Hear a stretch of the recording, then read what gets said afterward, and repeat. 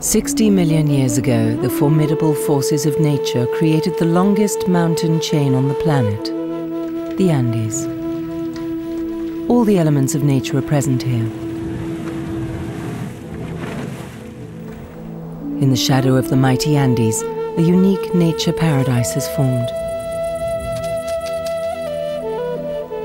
Bizarre and yet imposingly beautiful.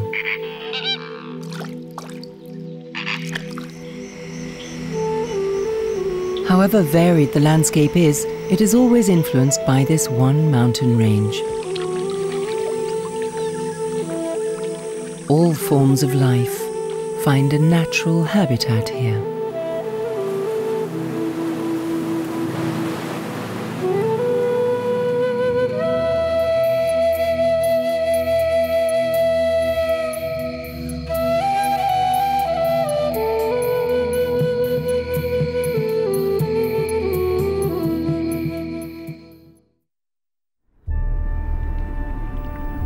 Tierra del Fuego, the southernmost end of the world. Like huge gods, these foothills of the Andes rise up from the ocean.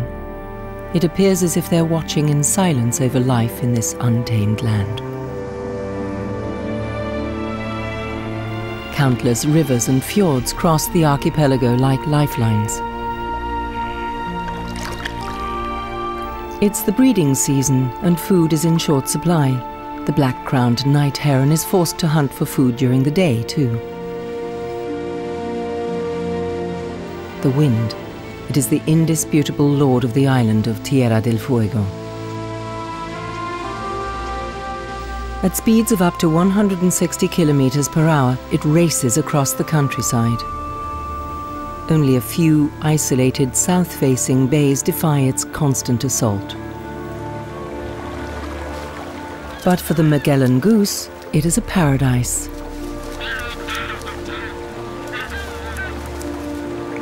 Grasses, herbs, and water as far as the eye can see. It's not surprising that these geese are some of the most populous inhabitants of the Tierra del Fuego. As are the guanacos, the so-called camels of the Andes.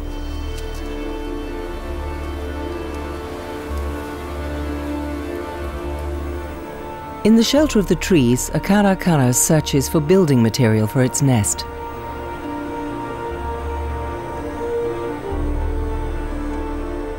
The long creepers and soft parasitic plants offer it plenty of choice. They flourish in the constantly humid climate. They cover the trees like moldy spider webs, lending the sparse forests a fairy tale yet strangely sad appearance.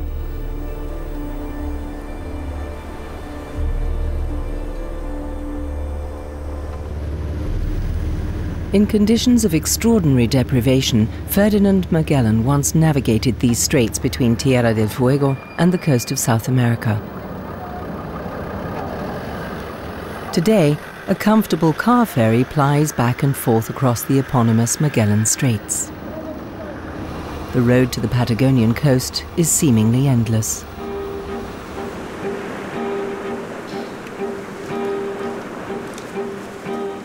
The rusty remains of an old lighthouse awaken the curiosity of this young Patagonian fox.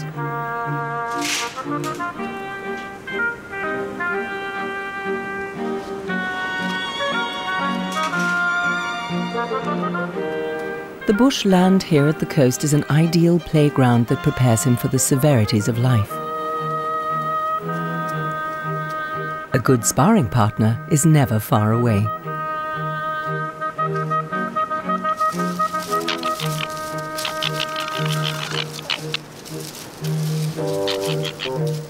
These young adults practice their hunting skills playfully.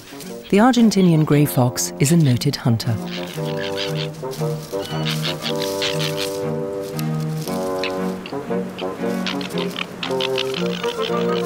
These two are siblings that have recently been abandoned by their mother. Now they're taking their first steps together towards independence.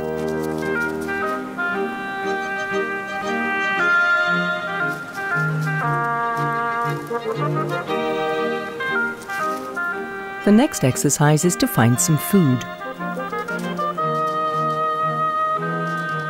Which one of them will catch the first rodent or bird?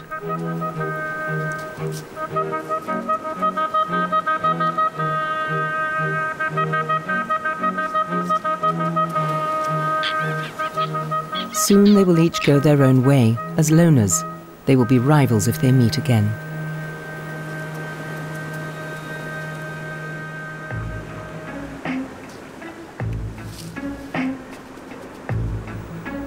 The dwarf armadillo is mainly nocturnal. It makes shallow caves in the sandy coastal soil and spends its days there asleep. Either hunger or the energetic foxes must have flushed this one out.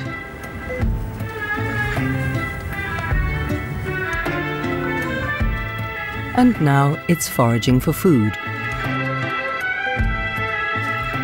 A grasshopper snack might make up for missing its daytime nap.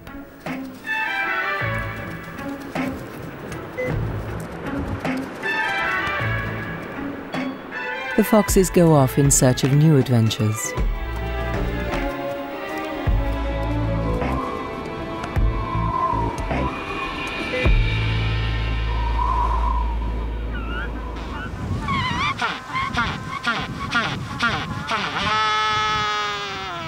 Mating calls echo across the Patagonian coast. September is the mating season for Magellanic penguins. Each pair keeps a beady eye on its burrow. The male sticks doggedly to his lady's side.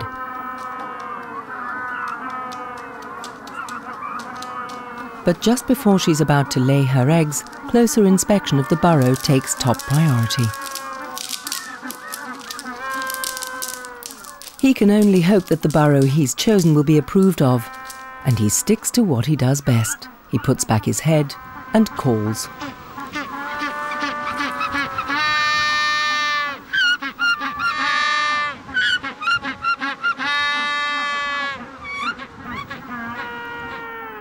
He loudly lays his claim to both burrow and mate.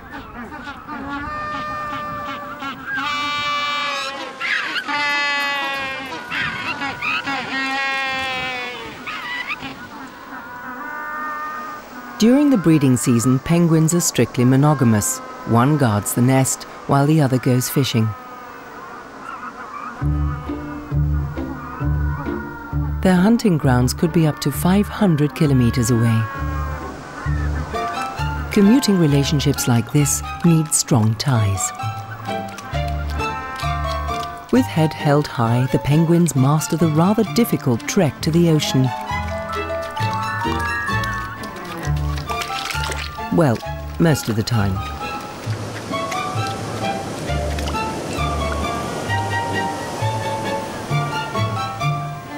A black and white troop waddles about before heading into the breakers.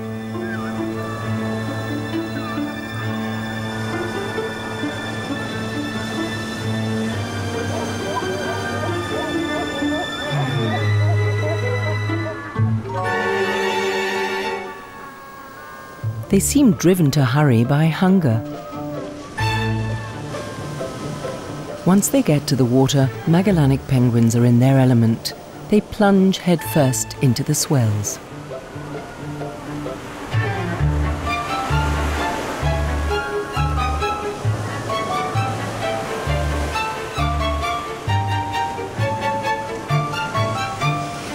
The sea off Patagonia is rough. Meter-high waves gather and smash against the shore. But personal hygiene rituals come first.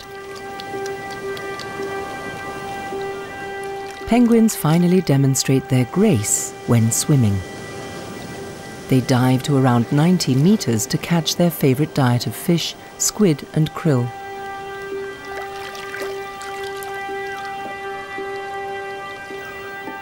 They can be out hunting for hours or even days.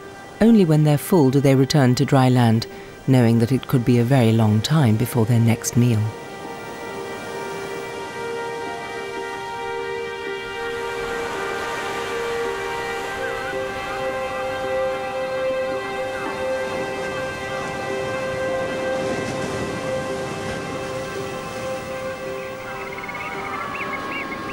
This penguin farewell is almost tender.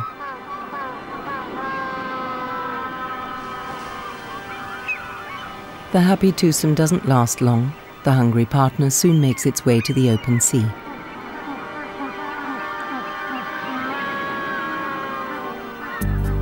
An unusual encounter of a Patagonian nature. The green coastal bush proved irresistible to the guanaco. Juicy grass is scarce in the steppes.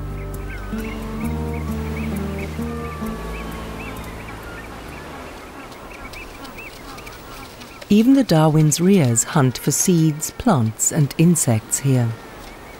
Rheas and guanacos often live in close proximity.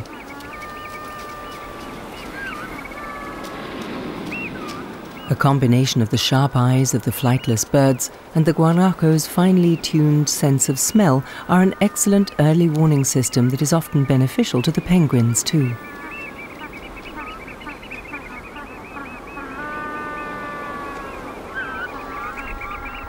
A new life begins. After some 3 months, the penguin chicks lose their fluffy down. After they've molted, the young birds grow a coat of waterproof feathers and can venture into the sea.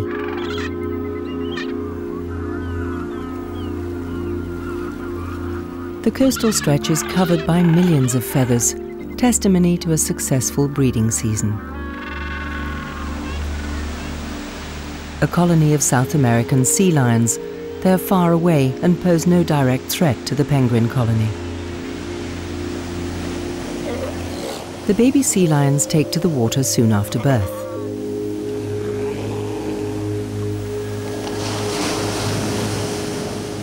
They learn the all-important skills of swimming in the sheltered shallows.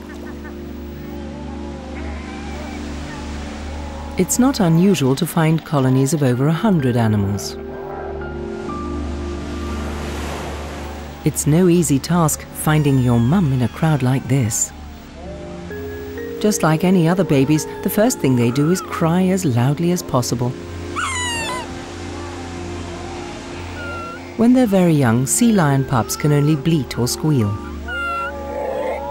The mother's calls and her scent lead the pup back to the safety of her presence. While the mother is out hunting, the pups are looked after in a kind of kindergarten.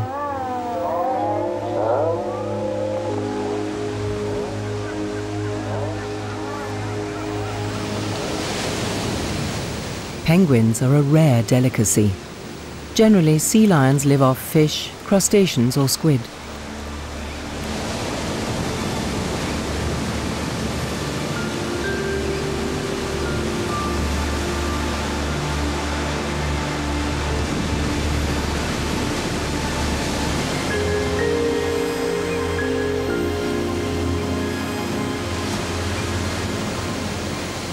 The rich fishing grounds off the coast of Patagonia are an ideal habitat.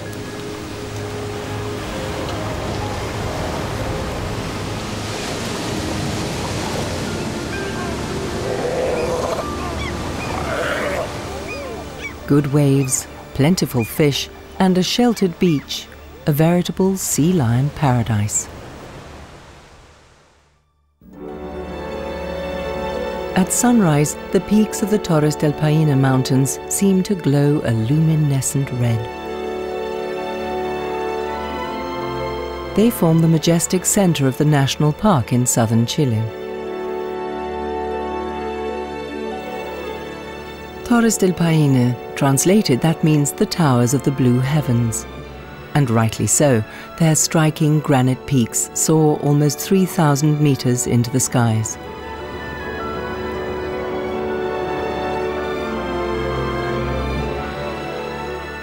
The steep slopes and wide valleys are home to grazing guanacos. Local Indio law says that the mountains are their shepherd, watching over them constantly with eyes of stone.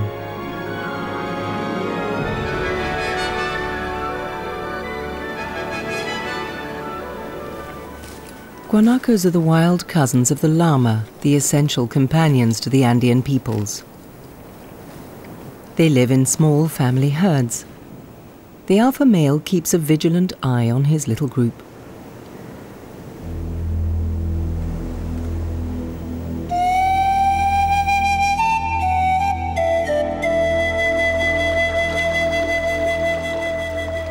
Their thick coat and tasty meat has always made these New World camels a favorite target for hunters, so much so that they have become virtually extinct in many parts of South America.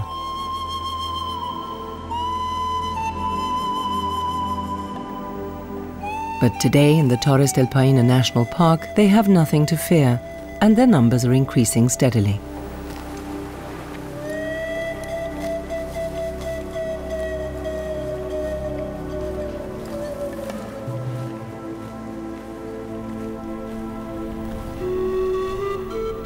There is no other animal as closely associated with this landscape as the guanaco.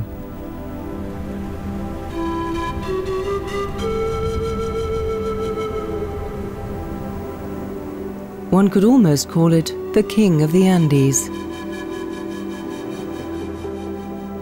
if it were not for this creature, the largest vulture in the world, the Andean condor, lord of the skies.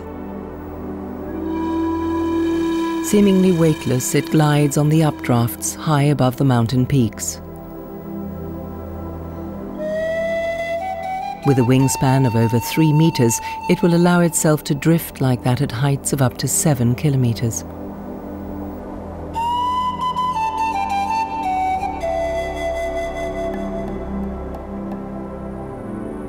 The remains of this guanaco no longer interest the scavenger. They've obviously been lying here for too long.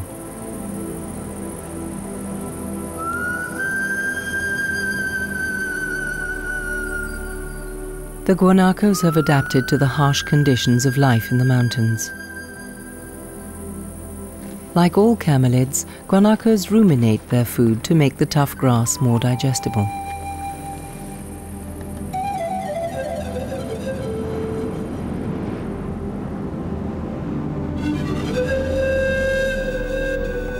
The mighty granite massif of the Paine Mountains indicate how formidable the forces were that, millions of years ago, created the range of fold mountains that is the Andes.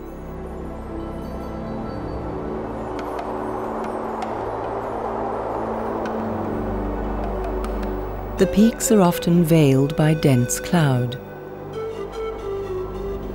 and are only revealed when powerful winds blow the cloud away.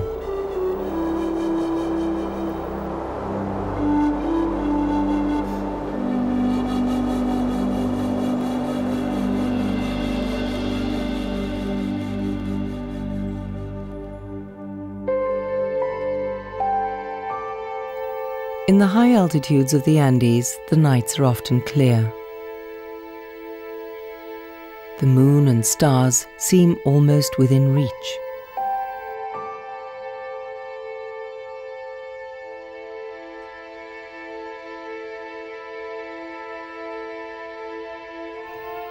In the early hours of daybreak, the famous silhouette of Mount Fitzroy is revealed in all its glory.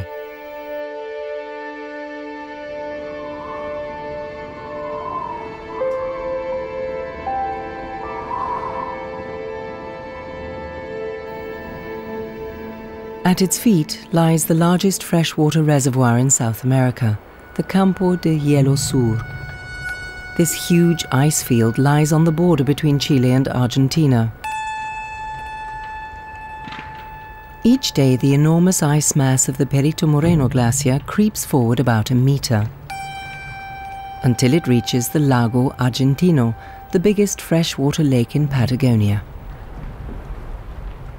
At the glacier's 60-meter-high edge, large pieces break off continuously and plunge into the lake.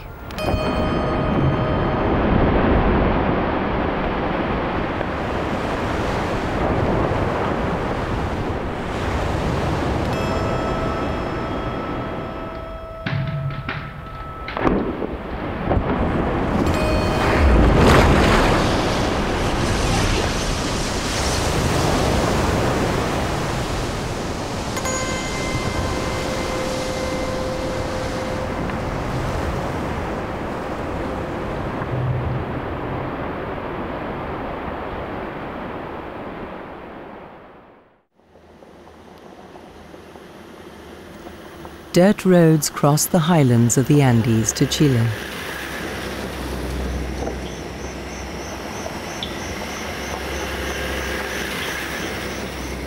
The road winds and curves through the mountains.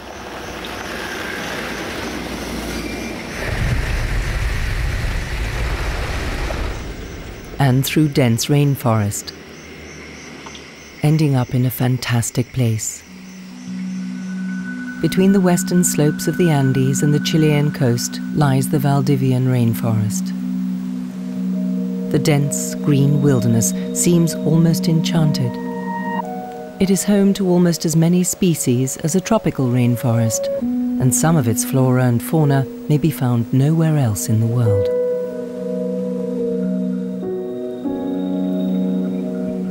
In the cool, damp climate, lush vegetal cover flourishes, absorbing the frequent rainfall like a sponge. When it isn't raining, clouds of steam envelop the treetops. The skeins of mist rise like ghosts from the depths of the forest.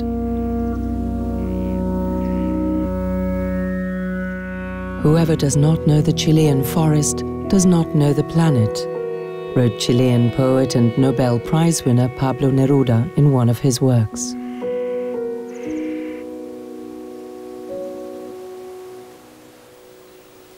And indeed, the Valdivian rainforest is truly unique in its mysterious beauty.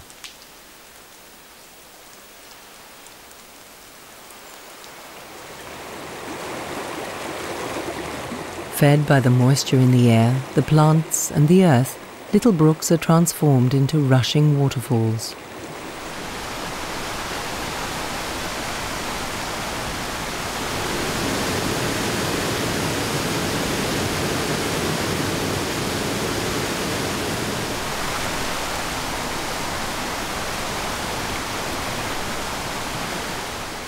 There are over 700 species of plant that can only be found in this spot on Earth. The Valdivia rainforest is one of the few rainforests outside the tropics. But even this paradise is in danger. Much of the forest has already been cleared, and mankind is advancing on the rest.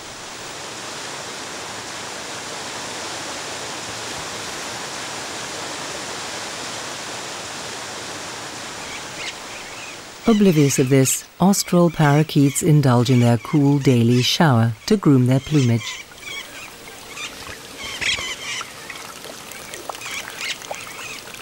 In Europe, you would mostly see them in aviaries.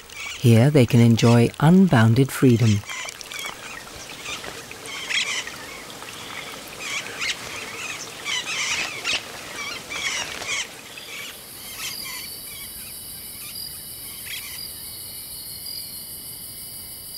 These massive old trees house many unusual inhabitants.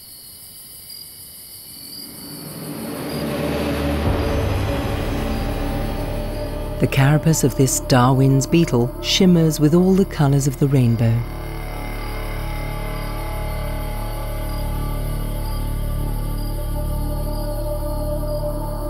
It uses its big mandibles to fight off its rivals.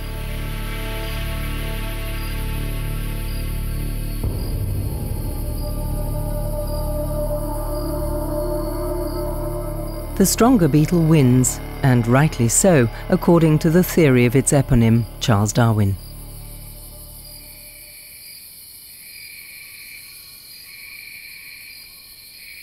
One of the main features of the Valdivian rainforest is its unusual trees.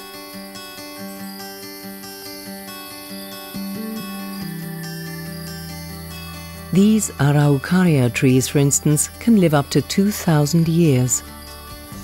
They are among the oldest trees on Earth.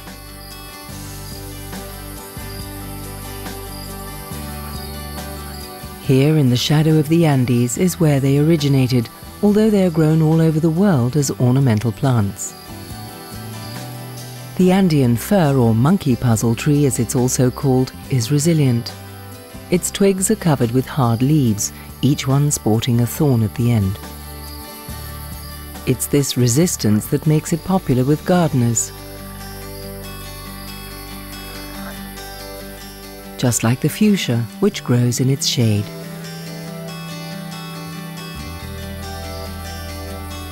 The araucaria's thick bark protects it from fire and heat. Despite the damp climate, this is important, as the habitat here is under constant threat from volcanic eruptions.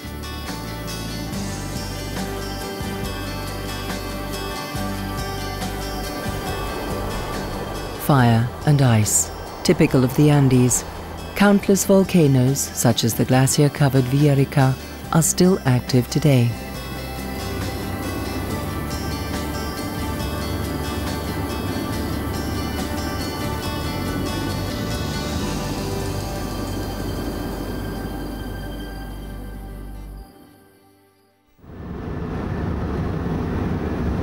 From the Valdivia rainforest, we continue to the north of Chile. The greenery disappears and is replaced by wasteland. There are parts of the Atacama Desert where no rain has fallen since they began recording the weather. But thanks to a wonderful phenomenon, life-giving moisture is carried into this arid desert.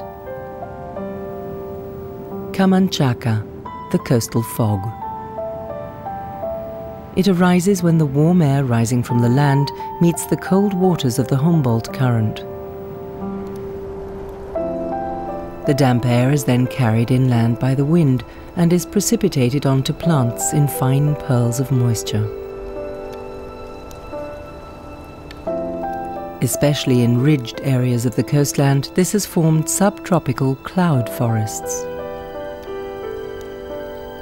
Exotic plants thrive in all their beauty, although it virtually never rains.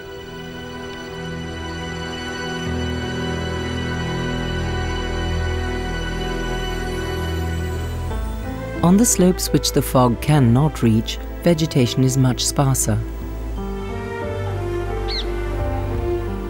Two grey-hooded parakeets billing intimately, an agreeable bonding ritual.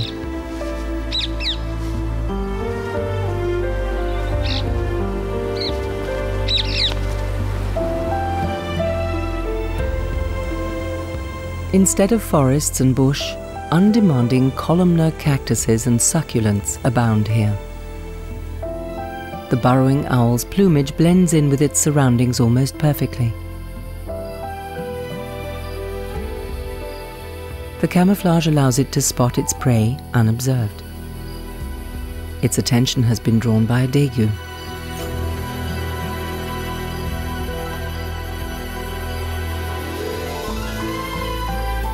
It usually takes only a few wing beats to grab the little rodent, but this time he misses.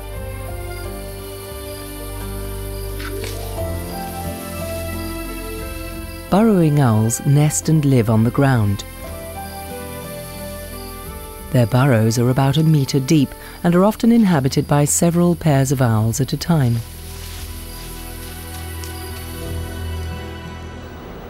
From the inhospitable coast, the road leads further into the central plateau of the Andes. At over 4,000 meters above sea level lies an even more extreme landscape, the geyser field of the El Tatio volcano. Even in the darkest night, you can still make out the vapor. Like the harbingers of hell, the geysers spew out their hot contents into the icy air.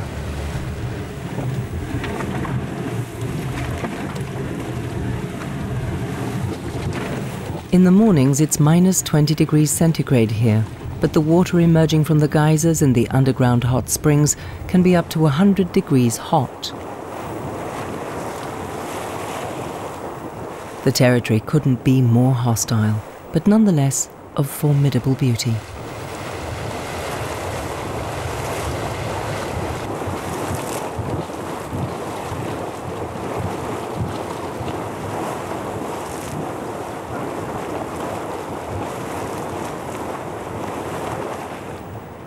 And even here, life abounds.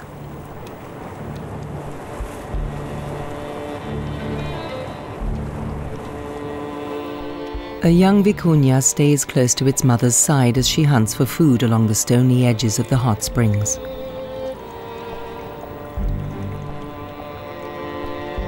The vicuña's fur is thicker than that of the guanaco and protects it from the icy cold.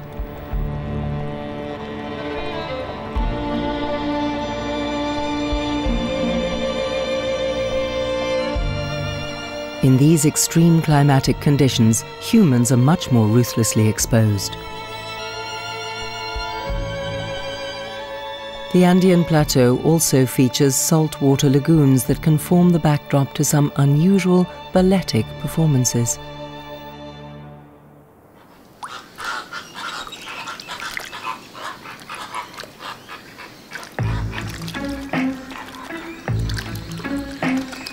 A Chilean flamingo rotates gracefully on its own axis, but it will happily perform a pas de deux with an Andean flamingo.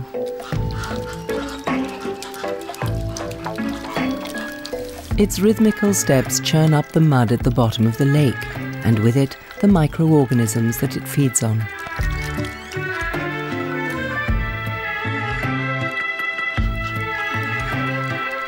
Their bills have fine gill-like structures that act like a sieve, filtering the salt water which flows back out of the bills. The microorganisms stay behind.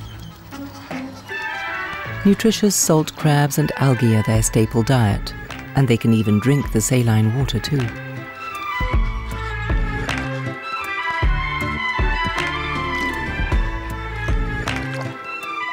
Despite their delicate appearance, flamingos are extremely hardy. Even the cold climate in the Andes doesn't harm these winged dancers.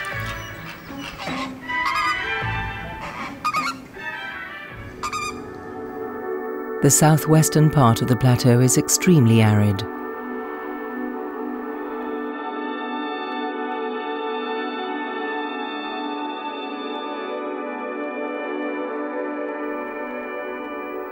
Outside the rainy season, the Salar de Uyuni, the world's largest salt flat, is a white, crystalline desert with precious treasures. White gold. There's up to 10 million tons here. Huge columnar cacti dot the isolated rocky islands in the middle of this uninhabitable terrain.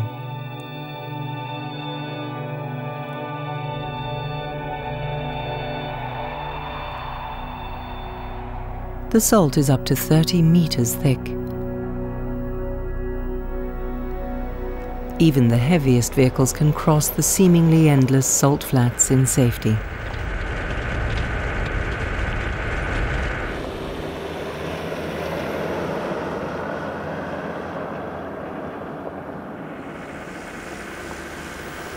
Four-by-fours are best suited to withstand the rigors of the arduous path across the Andes.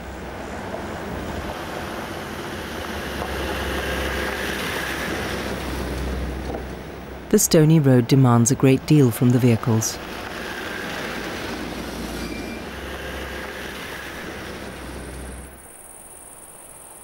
To the east of the mountain range lies the Argentinian Pampas. Endless grass steppes convey a sense of solitude. Another meeting with the Patagonian fox.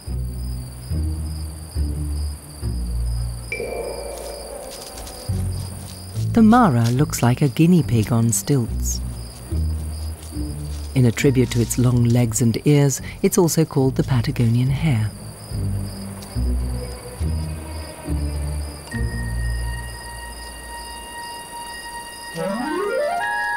It is only native to Argentina.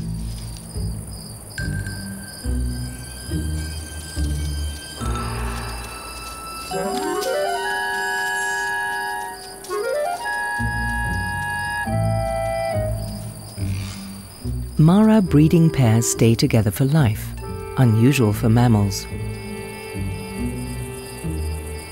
The fighting fox has already sensed their presence. But thirst can sometimes be more urgent than caution.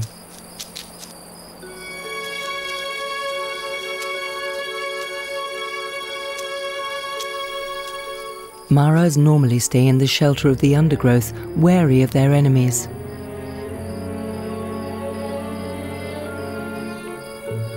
But even when they're drinking, they're constantly vigilant and flee at the first sign of an approaching enemy.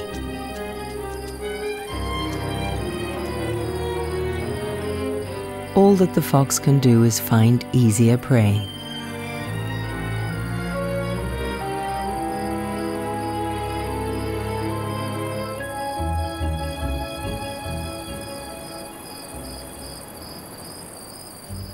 For a while, the Patagonian hare is safe.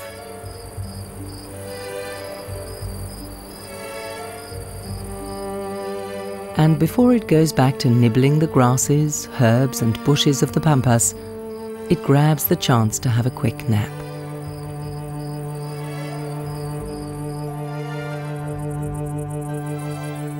Like prickly statues, the cacti tower upwards, giving the landscape here in the shadow of the Andes a distinctive skyline.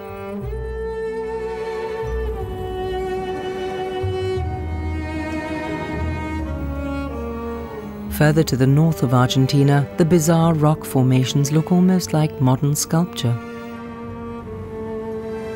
But no mortal hand could have carved anything more beautiful in stone than the wind, water and sun have created here over the centuries.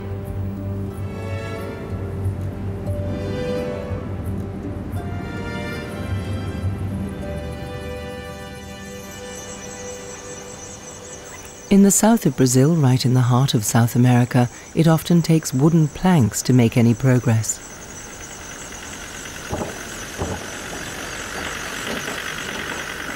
Laid over the mud underneath, they lead to the largest marshland on Earth, the Pantanal.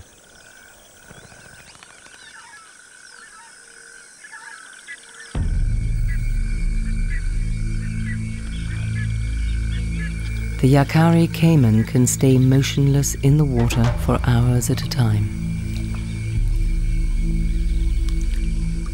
It looks dangerous, and it is. Fish, fowl, or even its own species, the caiman will eat anything if it's the right size.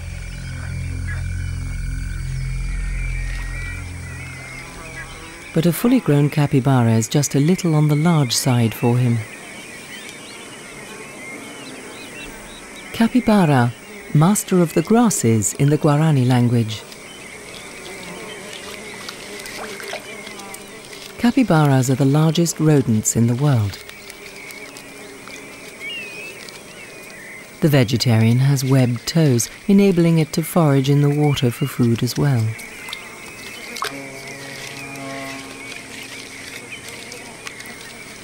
The young stay with their mother for around 4 months. After that, they have to fend for themselves. The Pantanal is a veritable Garden of Eden for them.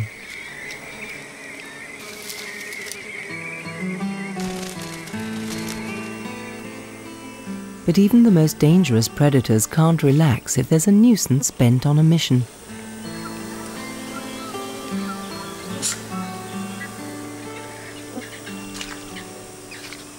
Unimpressed, the butterfly is harvesting minerals from the tear fluid and nostrils of the caiman.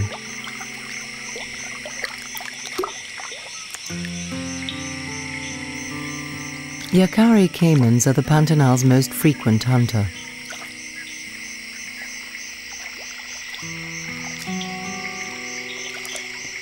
The waters are abundant in fish, but also home to strange creatures, like the endangered giant otter. This section of the swamp is his territory.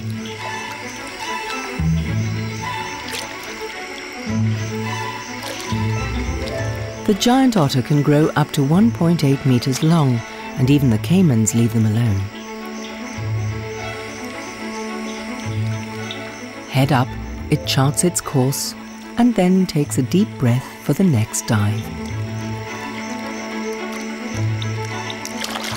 It can stay underwater for several minutes as it closes its mouth and nostrils carefully.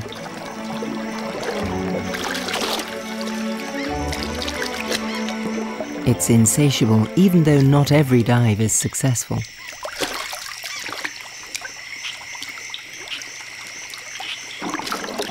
A fully grown giant otter needs up to 4 kilograms of food every day.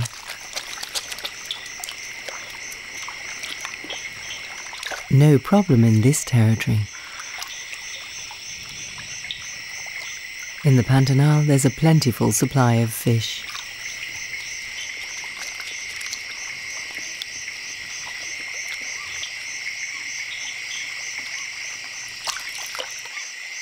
The white or cream-coloured fleck at the otter's throat is distinctive. Every animal has different markings that identify it like a fingerprint from the other otters. The animal's impressive size means it has few natural enemies. But man's predilection for its thick, glossy pelt has almost led to its extinction.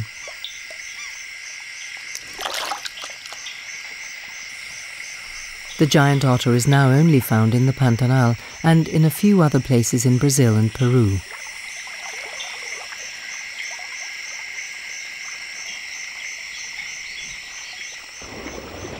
The abundance of fish attracts more than just the otters. Cormorants are highly specialized at fishing.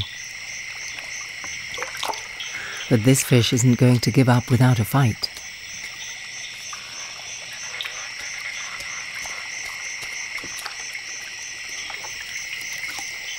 But there's no escape for it, and the rest of its species. The jabiru is the symbolic creature of the Pantanal. It wades on its long legs through the water and stabs its prey with its beak like lightning.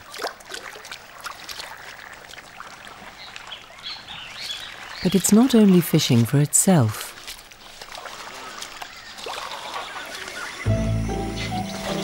There are 4 hungry beaks waiting for it back at Stork headquarters. A nest with a view is how this big stork prefers to live. Greedily, its offspring fall on the eagerly awaited food. Jabirus stay with their mate all their lives. And the nest is also meant to last an entire jabiru lifetime.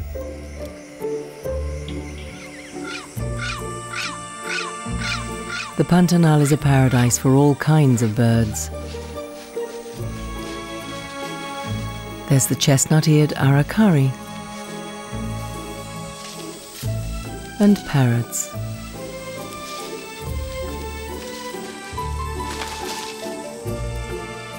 There's cawing and singing everywhere.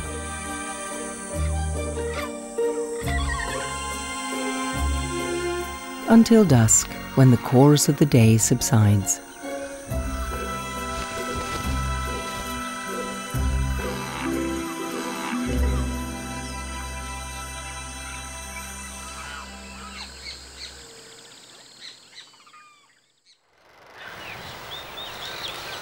The next morning, the concert strikes up again. Several hyacinth macaws romp around in the trees. They're among the last of their species.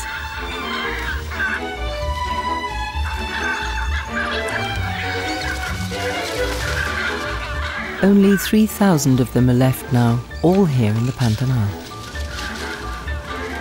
There is no parrot on earth as large as these macaws. Their preferred perch is in palm trees as they love eating palm nuts. Deftly, they crack the hard shells with their powerful beaks.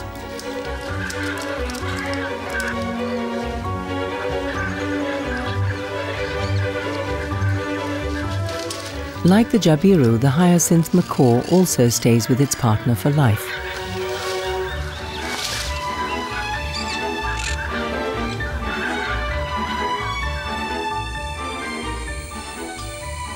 The bill of the giant toucan can grow up to 20 centimeters in length. It can pick even the smallest fruit off the cecropia tree.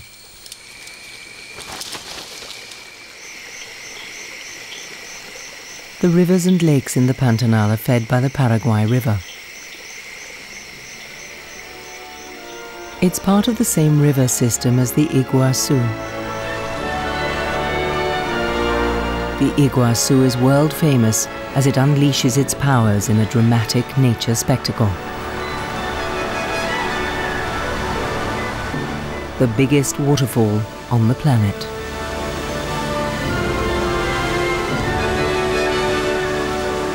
Huge volumes of water plummet some 82 meters down the Iguazu Falls.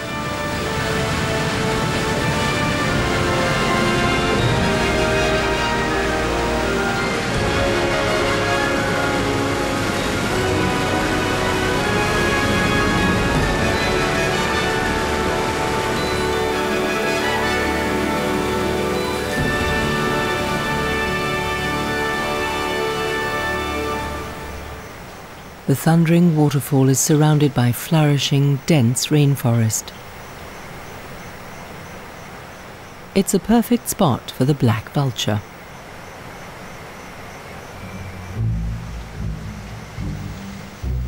Like scruffy, black-clad undertakers, they perch on the rocks or in trees. Instead of going hunting themselves, these scavengers wait for their prey to come to them.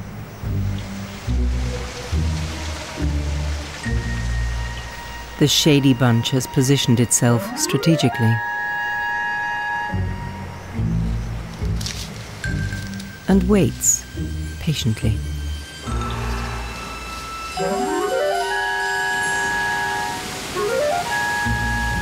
Careless animals regularly fall into the floodwaters of the Iguazu and are swept over the edge of the waterfall to the pool below. Only a fool would ignore a free meal.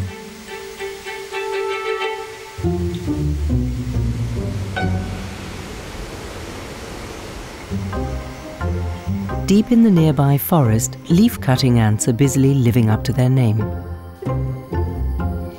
Capuchin monkeys are also scouting the area.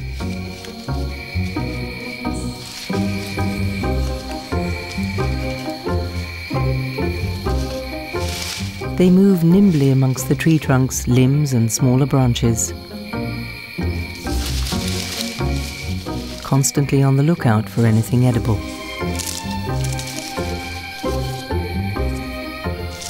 Their long tails help them hold on, balance, and also grasp things. These monkeys are held to be highly intelligent.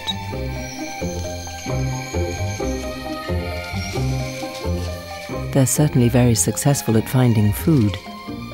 They use stones to dig out roots and crack nuts. This makes them one of the very few species that use tools.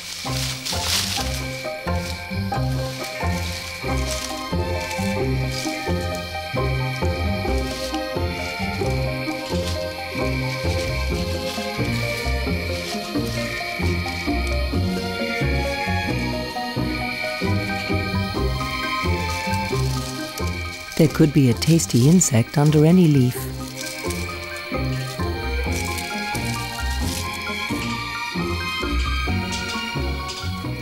They have a widely varied diet, from seeds to fruit and even small vertebrates. Capuchin monkeys are omnivores, like human beings.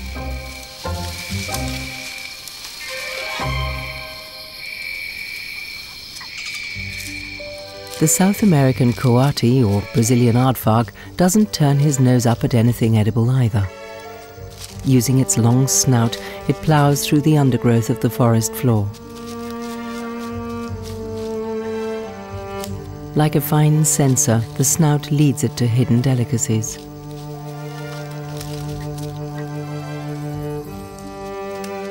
The coati spends most of its time on the ground, where there is plenty of food.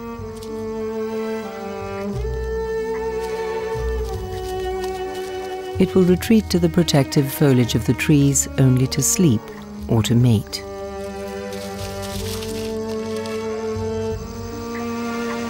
The roaring of the Iguazu waterfall is omnipresent.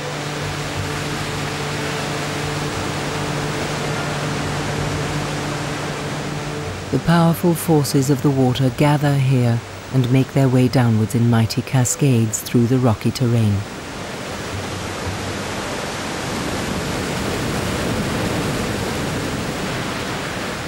After deserts, rainforests, steppes and glaciers, they are the impressive high point of the multifaceted nature paradise in the shadow of the Andes.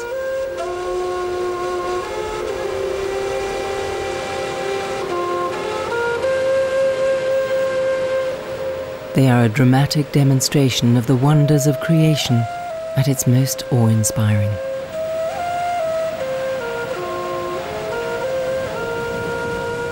The wild faces of South America.